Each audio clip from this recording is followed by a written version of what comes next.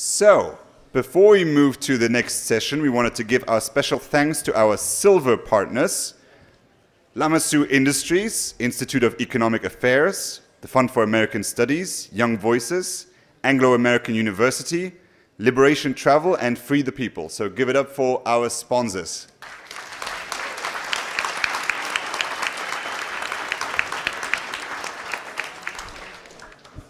For our next session, I'm really interested in this particular session, but it's also been a piece of anxiety for me because of the introductions that I'll have to do. So for mispronouncing any of the names, you'll have to excuse me in advance. I'll do my absolute best. So, we are hosting Nataliya Melnyk, Tatsiana Khomich, Dr. Dmitry Dubrovsky, about Eastern Europe and Russia. Tatsiana's activism started in May 2020 when she joined the team of Viktar Babaryka, presidential contender in the Belarusian presidential election, I'm tripping up on the English words, presidential election 2020, as a media manager. Tatsiana is the sister of Maria Kalesnikava, a Belarusian political prisoner, and after Maria was detained in September 2020, Tatsiana became a voice for her sister, as well as for all political prisoners in Belarus. Dr. Dmitry Dubrovsky has been an associate professor of international relations, political science, and human rights at St. Petersburg State University, and has also been affiliated with the Andrew Gagarin Center for Human Rights. He focuses on xenophobia, homophobia, and far-right nationalism. Nataliya Melnyk is a communications director at Bendukidze Free Market Center. Sorry. She is a postgraduate researcher at the Kuras Institute of Political and Ethnic Studies. Nataliya conducted research on national sovereignty and on the political identification of the Ukrainian society. This session will be moderated by Victoria Vdovychenko. Good try. Tripped it up just a little bit. Victoria has a PhD in foreign policy and world history from the Diplomatic Academy of Ukraine. She's an associate professor and researcher working on the challenges of the European Union, Euro-Atlantic integration, and hybrid warfare. She's also a board member at the Professional Government Association, a network of Western-educated professionals helping the government of Ukraine to do reforms. So thank you so much. Thank you for bearing with me, and thank you for our speakers. Thank you.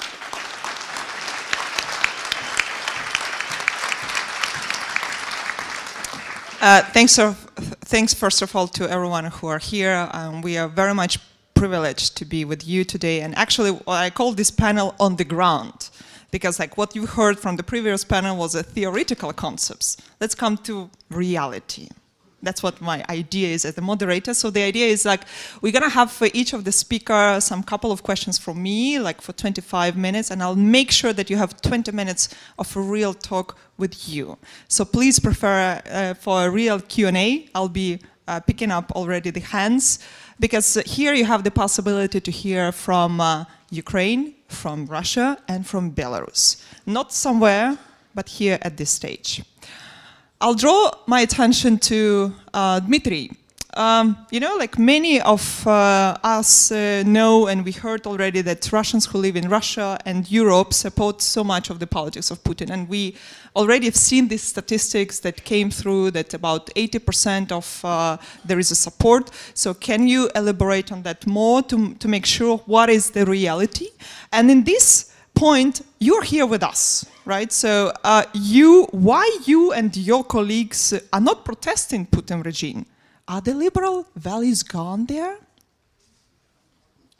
Thank you very much for invitation. In my case, it's not formality. Indeed, as a citizen of the country who is currently involved in the crimes against humanity in Ukraine, I feel myself ruined and, you know, devastating and disoriented for the last 3 weeks after the, well, month already when the war was started.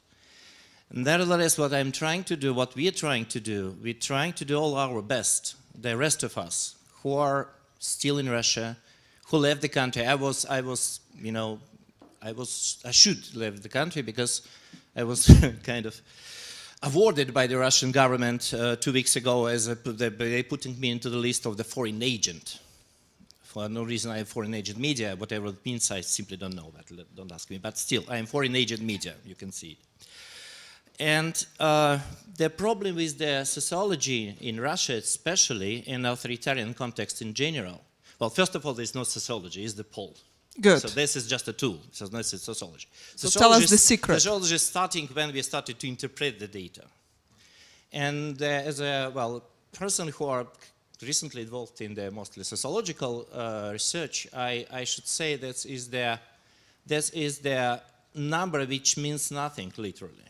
Because if you can got, like my colleagues and friend Vladimir Kara-Murza, who recently, yesterday, was arrested just for publicly called the war, and he is facing the 15 years in prison.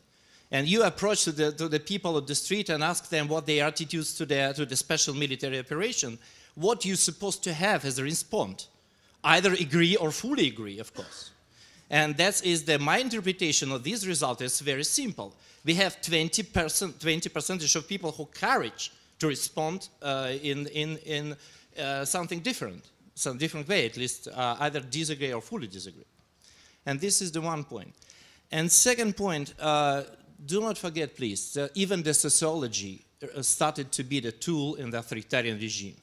What we can have right now, if you can take a look on the FCOM, let's say, this is the very effective tool, not only sociological survey, but the state propaganda.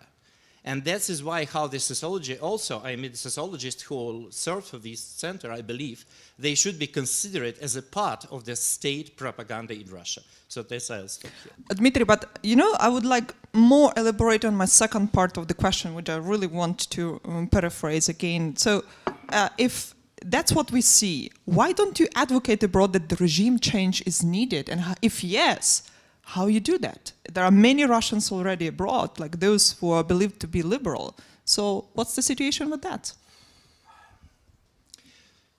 I would say we have here the representatives of free countries. And for now, future and hope, I can see that Belarus, we still don't have a country, but they do have hope.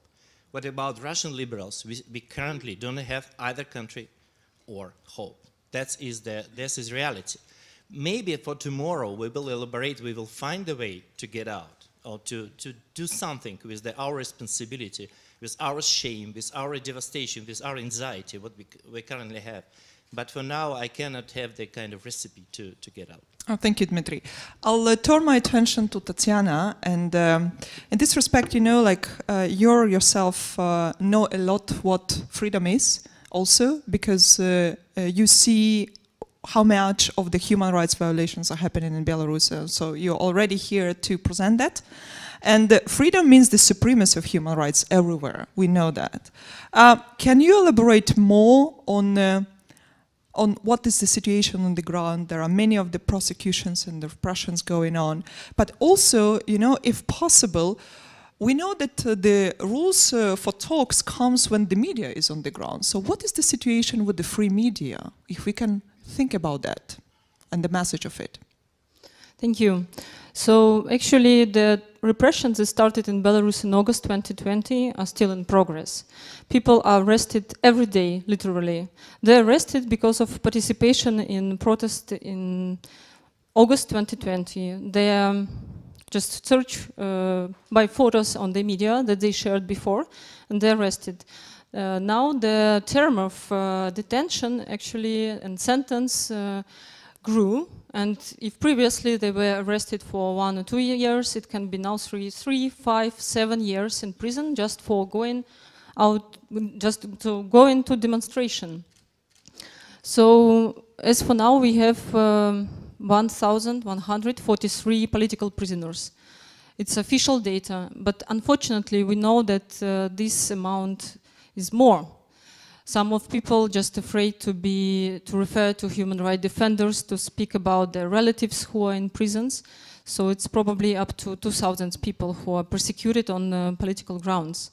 About the media itself, so in summer 2020, all our media, all our NGO organizations faced with like new wave of repressions, and almost all of them were closed. People were detained. Some journalists had possibility to escape. But there is, and they work from abroad, actually, how it happens. People are still can share these updates for media, for journalists. There are some journalists, but it's a kind of a partisan work on the ground. And yeah, it's difficult, but still we have independent media who are working from abroad. And hopefully they will proceed their work in future. And we have also regarding, because it's very important, because a lot of media channels were recognized as extremist organizations. It means that people who follow them on the Telegram channels, on the Facebook, anywhere, who put likes on the posts or share the posts with, from such media, they can be persecuted. And also they faced with like 3 years of sentence and so on. Tatsiana, but still, like Belarusians are courageous people, and because many of them actually said no to Lukashenko's, decision to join missile attacks on Ukraine, even if the missile attacks are still happening. We know that. Can you elaborate more? What are the, let's say, for a moment, the movements or like the voices of the Belarusians to be heard more about what is their position towards the situation in my country, in Ukraine in particular? So Belarusian people actually started to express their attitude to the war and to participation of Belarus from the very first days. We had a referendum on constitution on 27th of February, and that day people went to protest against the war. And more than 1,500 people were arrested because of them. That they were sentenced to like 15 days. They were beaten hardly, tortured also, but still they are expressed, yes, their attitude to it.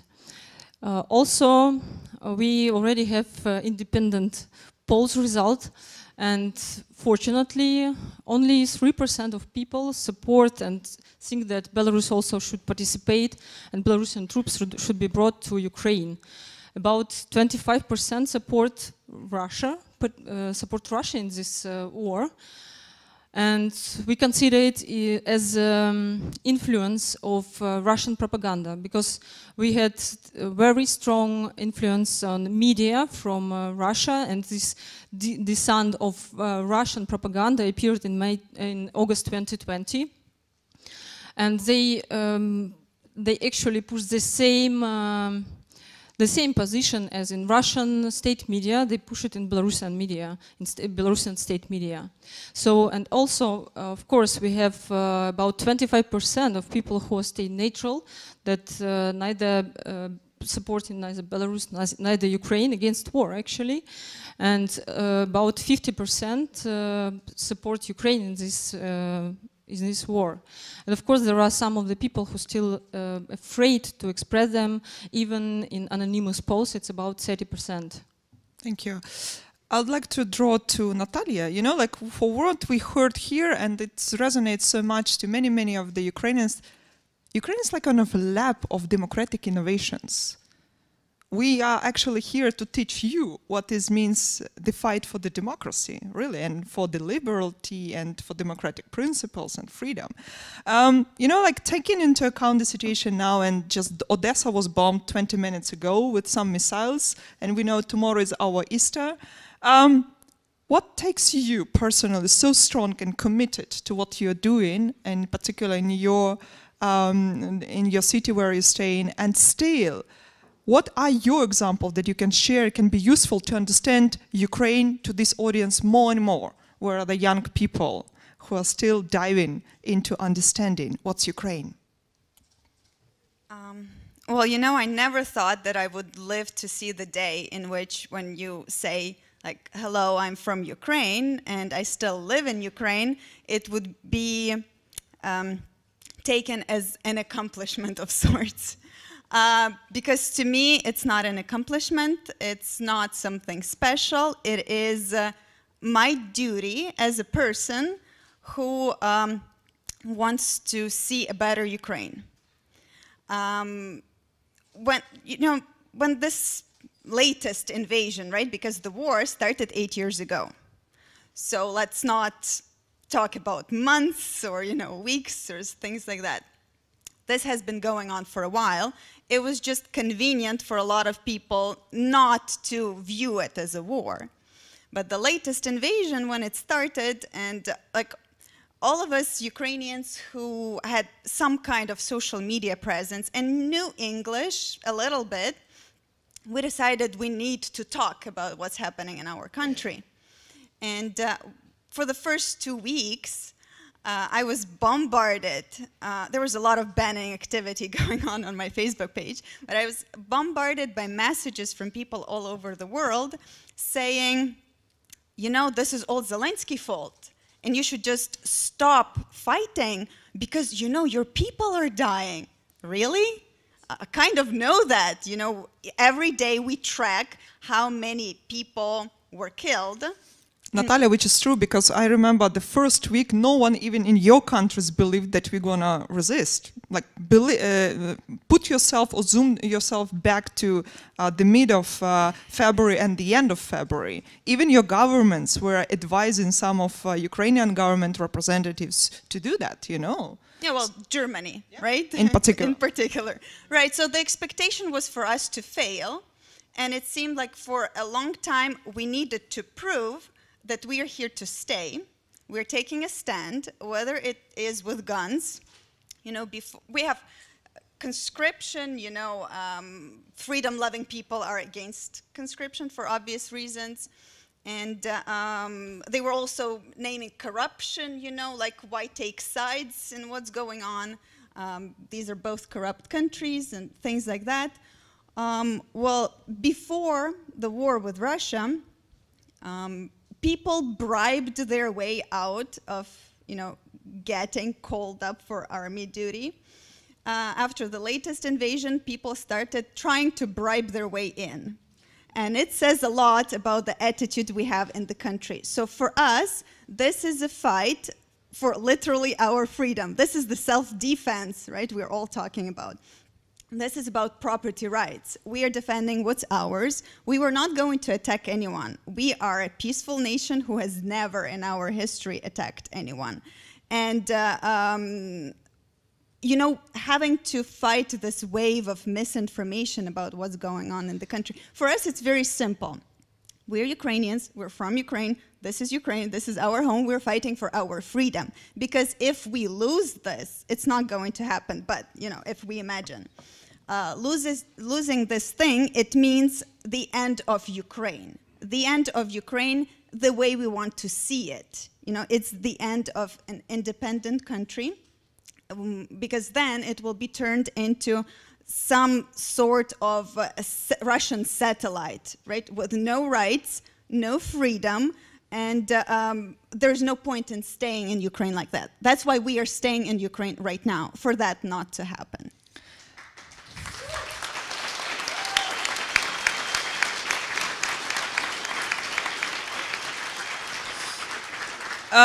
Before I come to you, I would like pose a very not short question, but mostly, the question to digest. It comes to me from the previous panel, what's next? That's normally the question that all of us are thinking together. Dmitry, I know it will be difficult for you to answer this question. For obvious reasons, but still, how long Russian nation is ready to tolerate the situation like that? What's your personal prediction? Because here we are talking about our personal experience. My prediction never worked. Last time I made a prediction that Trump won. And this time? What my fear is, personal, is that Russia is prepared for this situation. And I'm afraid I slightly disagree with the previous panelist when they evaluated their readiness of the Russian elite to fight. Because that is the under-evaluation which had happened even before 2014, I believe. There's a substantial amount of the scholars believe that is just a highly corrupted authoritarian regime. And the highly corrupted authoritarian regime is very easy to deal with, right? So there's just bribe them or just give them additional privileges, or just, you know, like in some European countries do, they very actively involve these money, for example, for the development universities. Well, I still remember this is fantastic story with the Belarusian School of Good Governance. As the Putin crony who established in the Oxford University, who established the Belarusian School of Good Governance, and to brought, by the way, Yakunin to explain the little bit shocking students what is the good governance from the Russian perspective. And this is, I believe, something we should avoid. And it's happened, this regime, seriously and deeply ideological. And we should reassess and reevaluate the readiness of these people to fight. And as from my understanding right now, their people had been prepared for these wars even before their annexed Crimea. And it's now is not ad hoc planning. This is the planning of for the old long war, I'm afraid. So my prophecy is not very good, actually. I'm afraid this was the long war, and this all Europe should prepare for. It's the first time I'm agreeing with Russian, you know, in these circumstances, because we believe the Ukrainians is going to be a long-lasting thing. Tatsiana, may I refer to you, you know, a bit different, but still for the futuristic question, if possible. How do you see and when Belarus may be without Lukashenko? And what kind of diplomacy, if any, should Europe use while talking with Lukashenko, to whom it listens to? So after the war started, actually, Belarusians had a lot of thoughts. It's kind of a simplification that, okay, when Ukraine will win, it will be easier for you also, for Belarus. But unfortunately, I don't quite understand why people think like that. For us, as far as we see now, for us, some new opportunities here, they appeared. But chance of these opportunities are two-way, not enough, very, very small.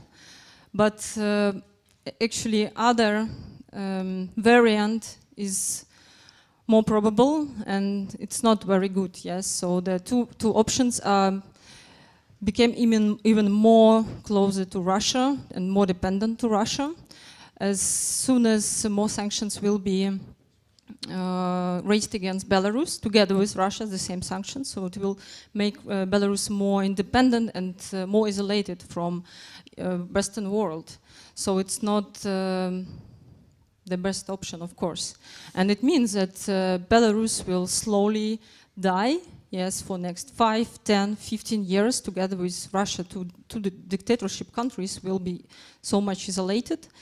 And the other option, which is not so maybe probable, yes, that Belarusian authorities already started to put some signs that they are ready for a dialogue with Western countries, with European Union. It was already announced, published and shared. But of course, the answer from Ambassador of United States actually also was published that, okay, so to make something, some dialogue start, you should actually do a lot of job inside Belarus. First of all, release political prisoners, all the 1,000 or 2,000 that are there. Stop repressions, yes, because it's also one of the most important things, just so the country not stay so in such a stress. And also start a dialogue with your people inside Belarus. So until now, actually, Belarusian authorities make these contradictory steps. Yes, from one side, share some signs that they're ready for negotiations, but from the other side, repressions continue. Thank you. I'll refer to Nataliya. You know, I'll definitely want to elaborate more on the sanctions, but also to another thing. You know, like thinking Ukrainian, we are thinking about the future even now. I mean, we already thinking about how to rebuild our country.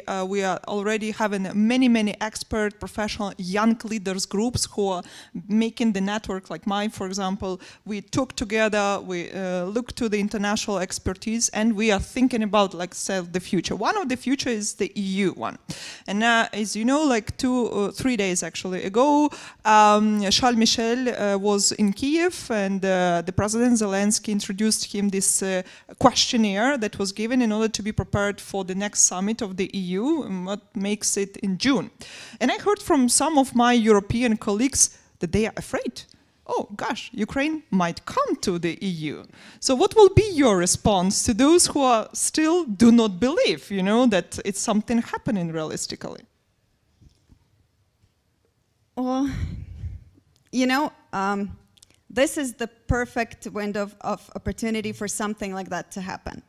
Because we all understand this is a political decision. This is not a matter of, you know, Ukraine being in line with certain demands.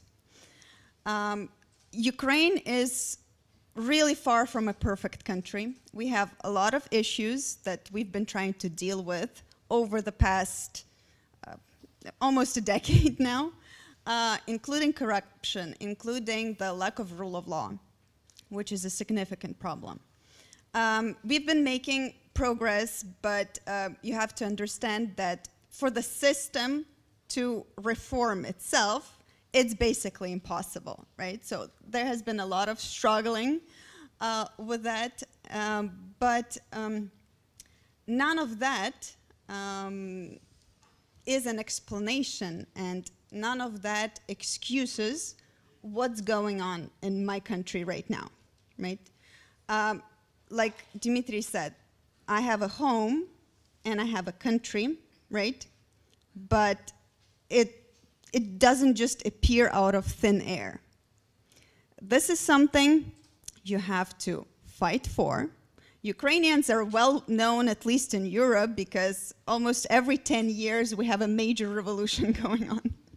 We take to the streets, we voice, you know, our disagreements, and it's not just because we are horrible people and we hate our government. No, because we are not afraid of talking about the things we believe in. If you keep being afraid, you're not going to have a country. No one will give you the country. So for us, European Union, it used to be an answer to a lot of problems, right? Back in 2004, because we thought, we're gonna join the EU one day, the corruption will go away, all of our issues will magically disappear, and we're gonna live like rich Germans, right? That was the dream. Of course, right. That's why we were so outraged in 2013 when our government said, you know, guys, sorry, but we are moving closer to Russia, right? Our future is with Russia. And you all know what happened, right? After the revolution, you know, this huge wave of misinformation started coming out. We kind of ignored it, right? Because we thought it was stupid to argue with people who thought that we had a military coup without the involvement of the military, right? That installed a Nazi rule in Kiev, and this Nazi government kept bombing its own people in the East, doing it nonstop for 8 years with no real damage, and without, you know, anything being done about it. And it was our mistake, right? Because it appears that a lot of people believe that. So I have a little, I guess, coming out. I'm from Ukraine, but I'm not a Nazi. Our government is not Kuras, Nazi, right? Actually, our president is a Jew. So it would be kind of, you know, confusing for a lot of people. So right now, the EU is not the answer anymore, right? Because we understand that these are the things that we need to deal on our own. The same I can say to the Belarusian and Russian counterparts. It might sound horrible, but these are your problems to deal with. We dealt with our authoritarian wannabe in 2013. We were scared. There were tanks outside of Kyiv. We never knew where the army would go, how they would react. We are still scared now because we're getting bombed every day. In the past 24 hours, Kharkiv got bombed 50 times. A lot of it coming from Belarus, right? So I feel that if Belarus wants to start a real dialogue, seizing, allowing, a different country to bomb your neighbor would be a good start, right? Before you start the dialogue with your own people, that would be helpful. But for us, the EU, taking these steps, it just means that they acknowledge that we are worthy of being part of European family. Because which is true. Ukraine Absolutely. is a European country, right? We shouldn't be looking for extra validation. But it would be a reaction to the horrible tragedy we've been going through, Of course, we would be more interested in joining NATO, to tell you the truth, because for us, it is a security guarantee, right? With Russia trying to demilitarize us, it's turning us into one of the strongest and best equipped armies in the world. But the problem is Russia will keep coming back. If we do not get to a point of a really decisive victory, it will go back, it will create its Russian ghetto within its borders in isolation. They will keep getting angrier. They will raise a bigger army. They will come back until they get their asses kicked again. So our plan is, our future for Ukraine is to make the country prosperous and strong enough that the price of attacking it is completely out of the question, right? And this is what we're trying to do. We're trying to make them see that if they come to our land, they're gonna, end up in it, or go back in coffins, because they tend not to pick up their corpses. So I guess we will have to be, delivering them back. But that's the thing, we are a nation of volunteers. We are fighting not because the government is telling us to fight, not because the EU or the US are telling us to fight. We are doing it because we actually believe in it. Some people don't believe, that this is real, but this is what valuing freedom is. If the EU takes us in, sure, that's great, but it does not, upon this fact, our future does not depend, right? Absolutely. It depends on Nataliya, if we make Russia go, away and leave us alone. I just wanted, this is the point that we were, thank you, because we want to keep some questions into, and now some of the secrets in the DNA of Ukrainians, like Belarusians and Russians.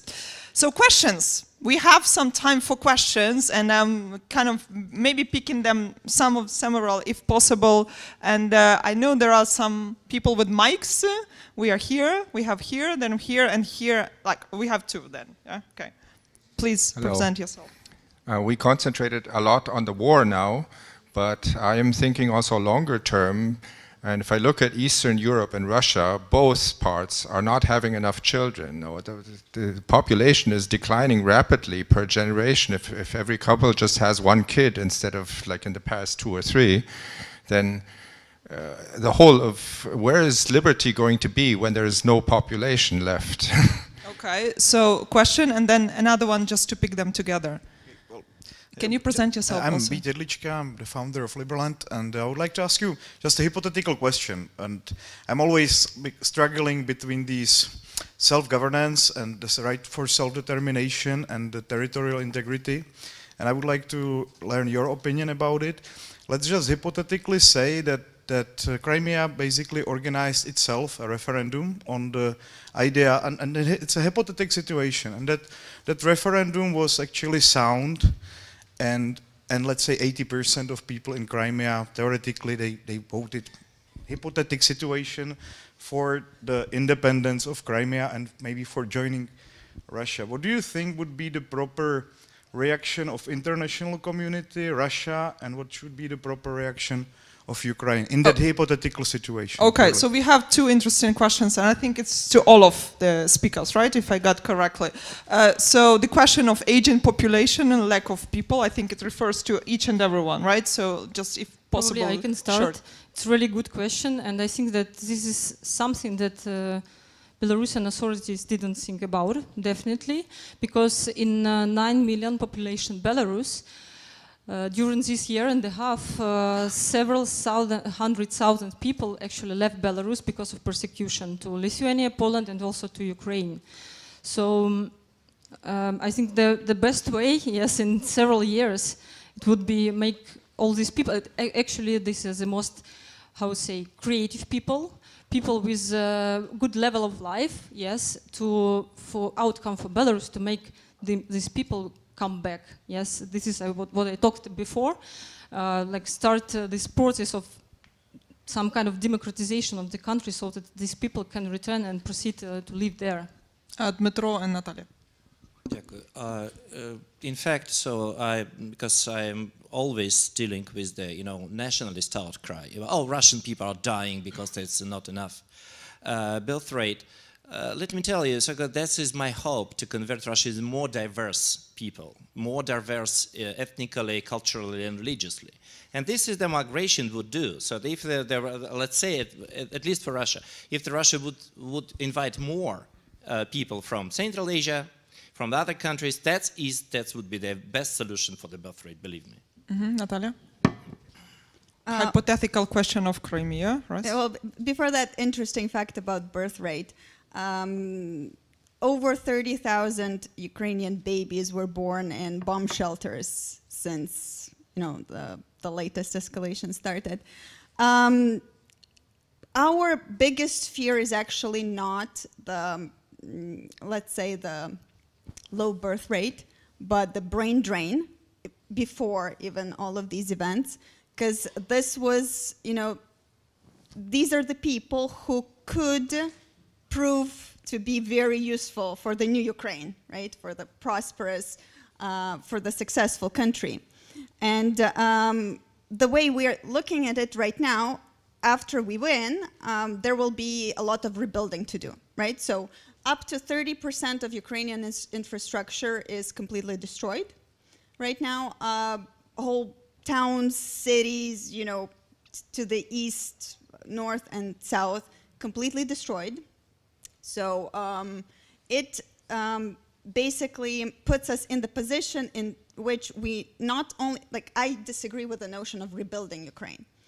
My point of view is that we need to build a new, much better country, and we need to seize this opportunity. And if we commit to this goal, we will see a lot of Ukrainians coming back. Not only the refugees. They don't want to be called refugees. They are very temporarily displaced people, because most of them are planning to come back. And giving them, a reason to come back to, because we won't be able to give them a home, unfortunately, because a lot of them lost their homes.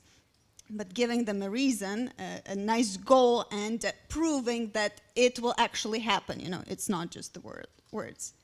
And as for Crimea, Crimea is a very interesting case, because when we're talking about Crimea, we need to know the history of the peninsula. We need to understand that there are natives there who are Crimean Tatars. So this is their home, first of all. Then there are Russians who were moved there to make it more Russian, during the Soviet times, and Crimean Tatars were deported. The situation with the human rights is terrible in the country, so activists, their families are disappearing every day. Some of them reappear somewhere in Russia, in camps or prisons. Some never appear again. And these are the people who ignored the referendum in the first place, because they thought that going to vote when you have armed soldiers standing behind you would not be very valid, right? So they didn't see a point in it, and that's how the referendum started. If it were a real referendum, Crimea was an autonomous region throughout the history of Ukraine. And if the referendum was sound, and even like it doesn't have to be hypothetical, right? If Russia withdraws its army and its fleet, because that's where it's based, because of our stupidity, we allowed them to rent, you know, the area. So if they withdraw completely, and you know, when we are in a position in which we know that the referendum can be a free and genuine expression of free will, then the situation will be completely different. You know, if the people, the locals, get to speak, then we are open to having a conversation with them. But Russia needs to withdraw itself from this conversation. It's a Ukraine issue. Thank you so much, Natalia, and to all of them. And I'll pick 3 questions because I promised 1, 2, and then someone was raising hands there. So please present yourself. Yeah.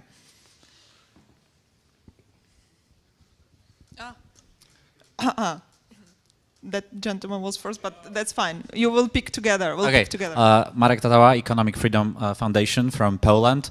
I have a question. When we return home from this conference, what we can do more, or in terms of lobbying for our policymakers, governments, to change, to help Ukraine and to change regimes in Belarus and Russia? Thank you, Marek. And question I promised here.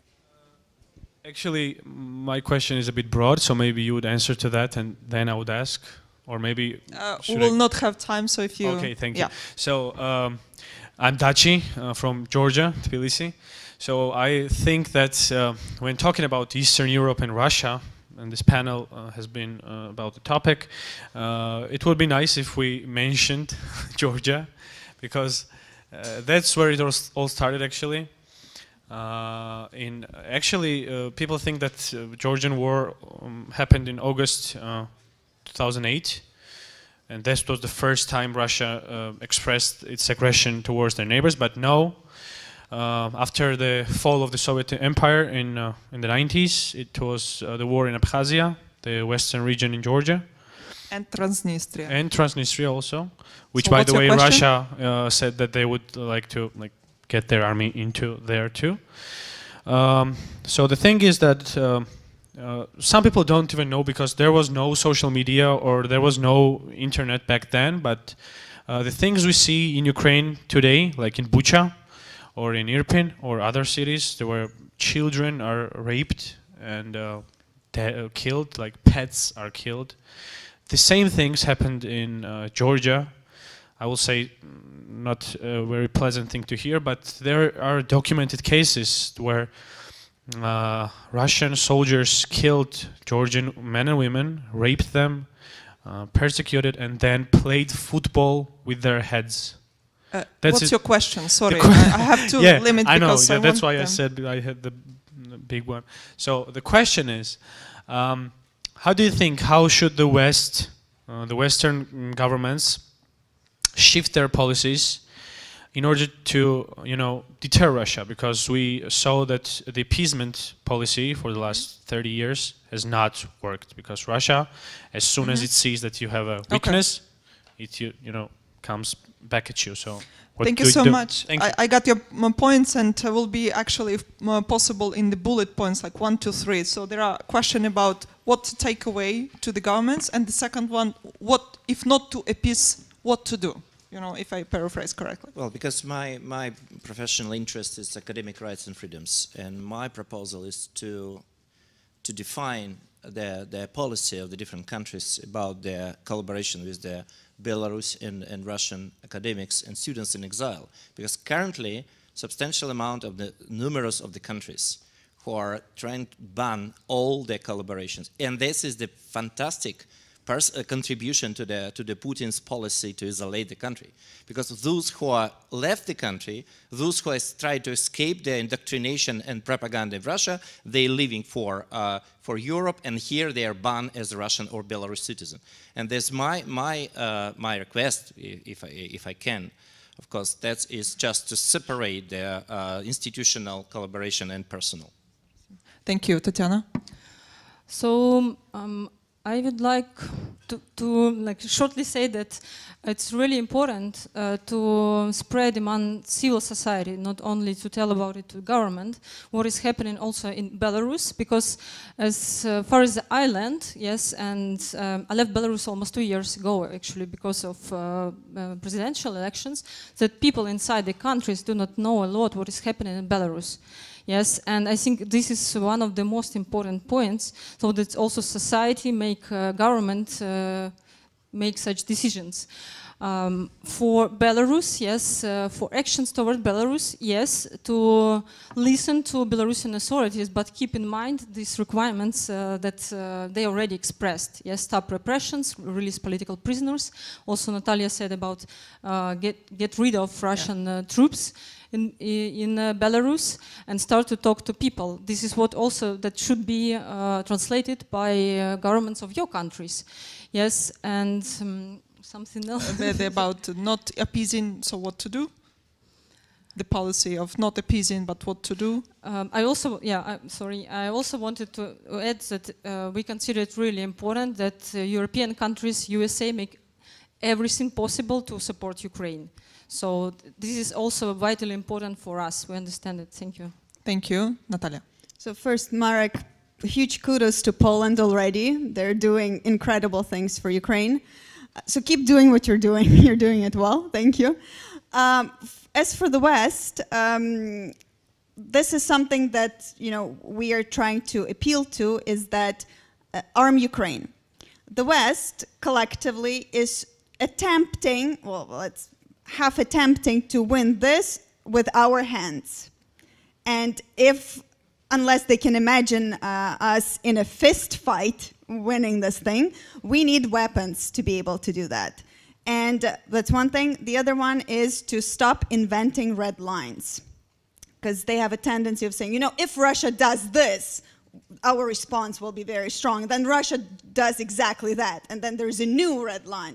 Now it's the chemical attack. Well, then it will be a nuclear bomb, things like that.